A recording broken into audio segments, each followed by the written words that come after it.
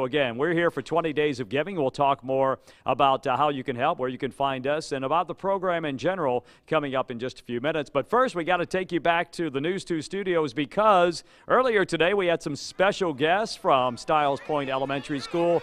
These kids from James Island come by each and every year, the second graders, and we love showing them around. And you can see they filled up our front steps at News 2. We had the pink team, the pink classes, we had the blue class, and we had the green class. And as you might imagine, because we have to stand in front of a green screen, the green class disappeared just a little bit. The kids had a wonderful time, and I had a great time showing them around. So Stiles Point Elementary School, we really enjoy having you guys, and we miss Miss Cantwell. She retired. She was one of the second grade teachers for many years, and hopefully Miss Cantwell is watching tonight as we missed you earlier today, but we know you're enjoying retirement. We'll send it back to the studios. We're live here at Hendrick Honda, 20 Days of Giving for Toys for Tots.